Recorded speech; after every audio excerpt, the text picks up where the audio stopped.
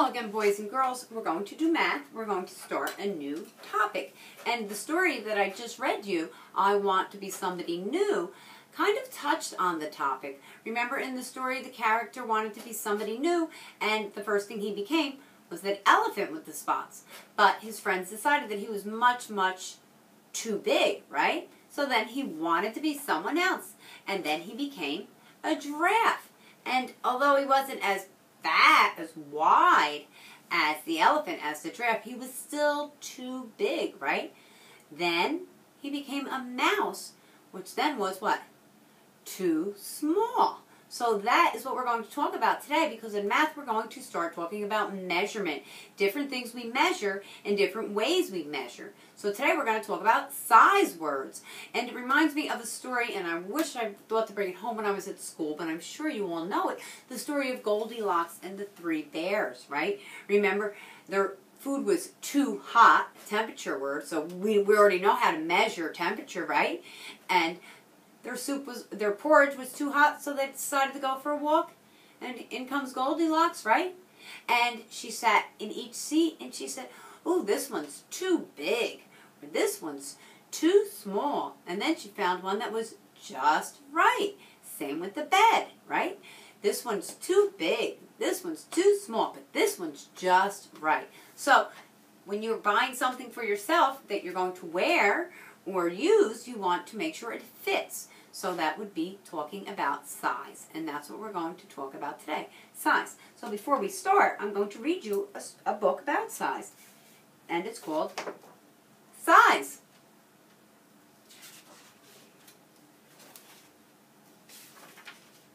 Do you ever wonder what words mean? This is a toy moose. It's so big that it is hard to carry.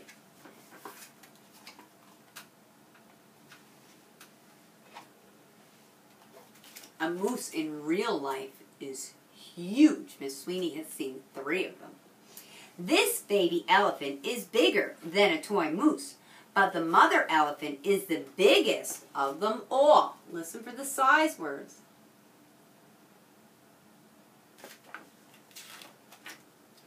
This is a toy car. How do you know that it is too small to How do you know that it is too small to carry people? Right? A toy car is small. It can't carry real living people. This car looks as small as the toy car.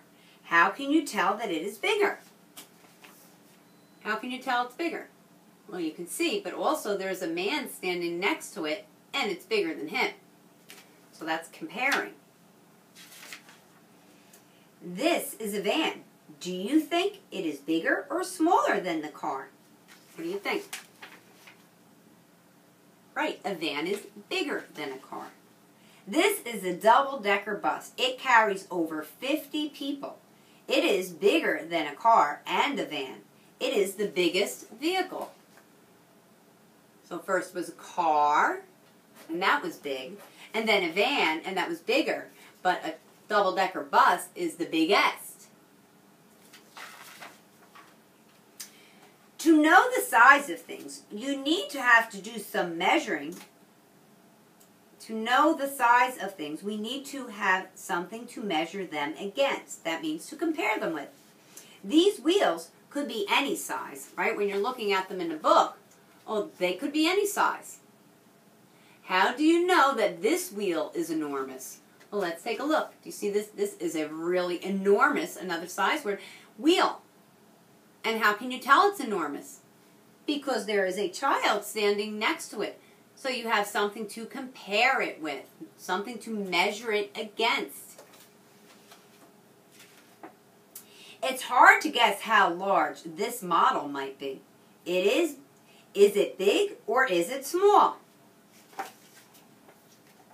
What do you think? All right, it's a dinosaur, probably big. You know that this dinosaur is very big indeed.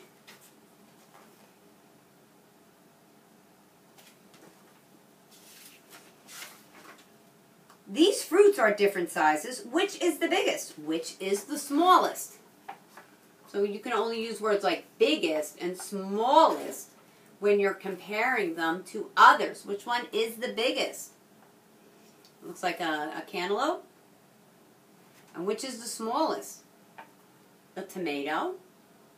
These toy bears are not the same size. Which is bigger? Which is smaller? Bigger, smaller. We could also say larger, smaller. Larger also means bigger. Sometimes we need to arrange things in size order. These jars are different sizes.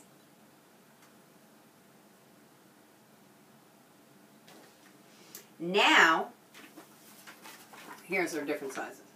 Now they are arranged by size. The biggest jar is on the left and the smallest jar is on the right, like steps. And you're going to do something similar today. Largest to smallest.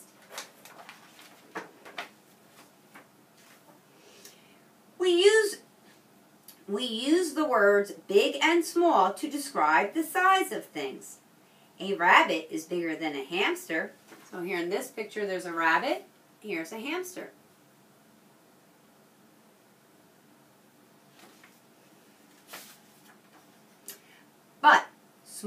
But smaller than a pony.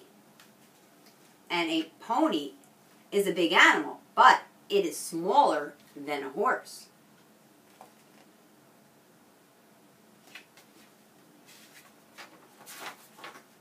The word big and small are used to help us compare one thing to another. A coat can be too big or too small. Is the girl's coat too big or is it too small? Well, let's look at the boy. How's his look? Too big for him or too small for him? Right, too big because there's extra room. That's how you know it's too big. And look at the girl. She doesn't have enough room to cover her arms, so hers is too small. When we buy shoes, we have to make sure they are the right size for the person who would wear them. Right? You always want to make sure they're the same size.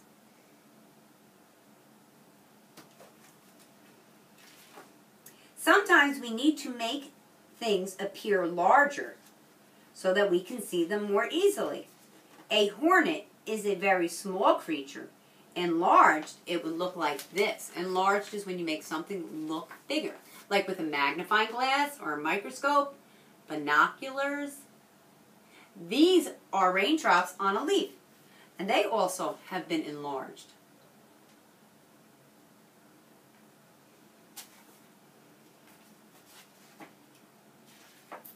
Sometimes things seem to be smaller than they really are. Can you think of something that seems smaller than it really is? Right, if you look up in the sky and you see an airplane, it looks smaller than it really is in real life, right? Why? Right, because it is so far away. We know that airplanes are very, very large. So there's an airplane in the sky, but then here it is on the ground.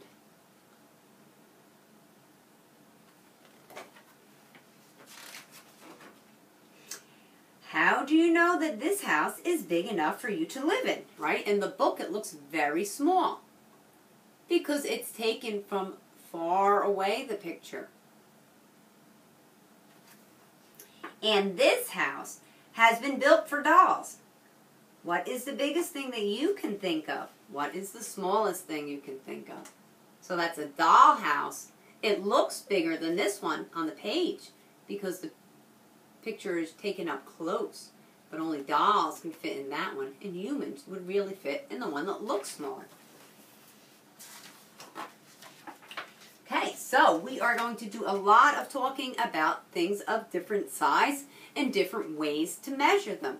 Today, we're talking about small and large. So what you're going to do is, here's a paper that you're going to sequence, order them from the largest to the smallest, but not how they look on the page, how they look in real life. Because on the page, right, they all have to fit on the page. So the illustrator made them to fit on the page, but you have to think, how are they in real life? Like on the paper, the elephant the mouse looks larger than a horse, but is that how it is in real life? No. So you're going to do largest to smallest. Cut each one out. The largest goes on the bottom, the smallest goes on the top. So you're putting them in size order and comparing. Okay. And then on this one, we're going to talk about large, medium, and small. And I drew color codes on the bottom so you would know what to do. So for each set of animals, there's 3, large, medium, and small. The largest in each group you will color red. That's why I made a largest red circle. The medium will be blue, and the smallest will be yellow. Okay, and then you're going to do 1 page in your book comparing size. Okay, somebody might have to read you the direction for each, but you'll circle or X the one that is the largest and the one that is the smallest. And then tomorrow we're going to talk about specific types of sizes and how to measure them. All right, boys and girls, I'll see you in a little while for religion.